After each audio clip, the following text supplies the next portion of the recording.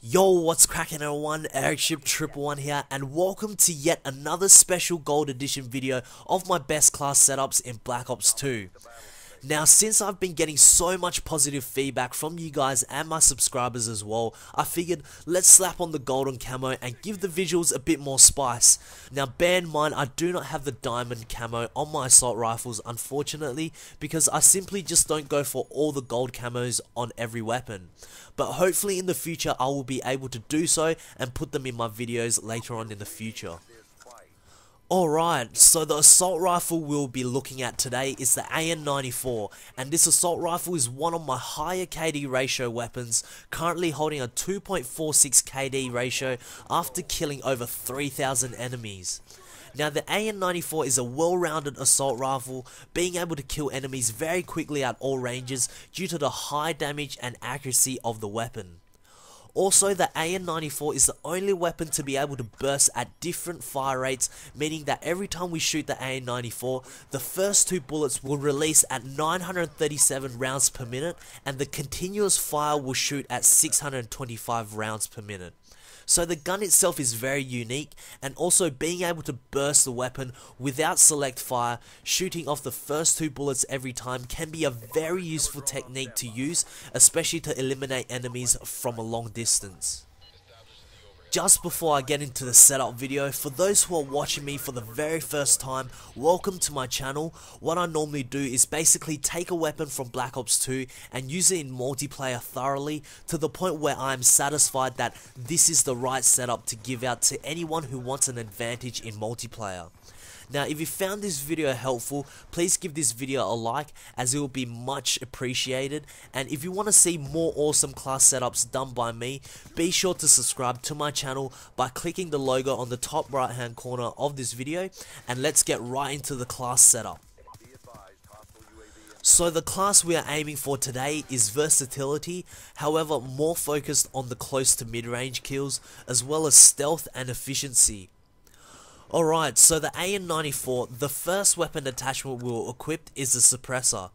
Why? Because the AN-94 is a very strong weapon already, and putting on the suppressor, in my opinion, did not reduce much range at all, so I was able to kill enemies at the same rate as I would without a suppressor, and also with an advantage of not showing up on the enemy's minimap at all.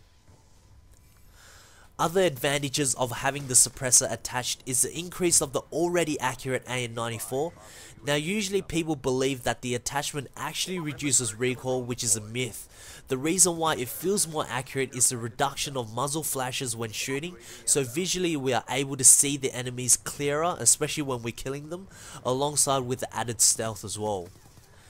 The next attachment we'll use is Fast Mags. This is simply because I like to reload fast in case I see an enemy and I get done because I'm in the process of reloading, and that can be extremely frustrating, especially when I'm on a high kill streak. And also because we are using the silencer as well, we can flank multiple enemies and kill them consistently, and if you want to go head on, that's fine as well. With these two attachments together, double kills and triple kills can occur quite frequently, and also in addition, the AN-94 can sometimes outbeat most SMGs because of the fast rate of fire, especially in the beginning when shooting. The secondary weapon I use every time, unless I'm sniping or simply just don't have enough points to have it on, and I've never said this in any of my videos, but it is the FHJ-18AA, or as I like to call it, the Stinger.